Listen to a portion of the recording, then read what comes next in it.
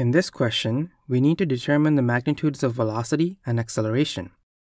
Let's write down what we know from the question.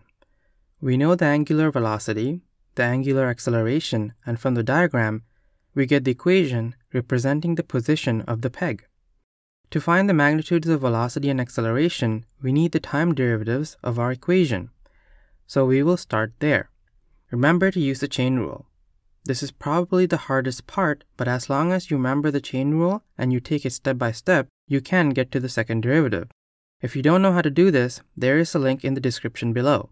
Now it's just a matter of plugging in values into our magnitude of velocity equation. We're finding these values at 30 degrees. To get r isolated, we just need to take the square root of both sides. So let's start plugging them in. Though the magnitude of velocity equation seems small, when we start substituting the equations in, it becomes a very long equation. It also means there are more places to make errors. So I'm going to do each section separately. What I mean is, I'm going to find the values at 30 degrees for the first derivative, second derivative, and so on. Let's start with the r values at 30 degrees. Now for the first derivative. Next, the second derivative.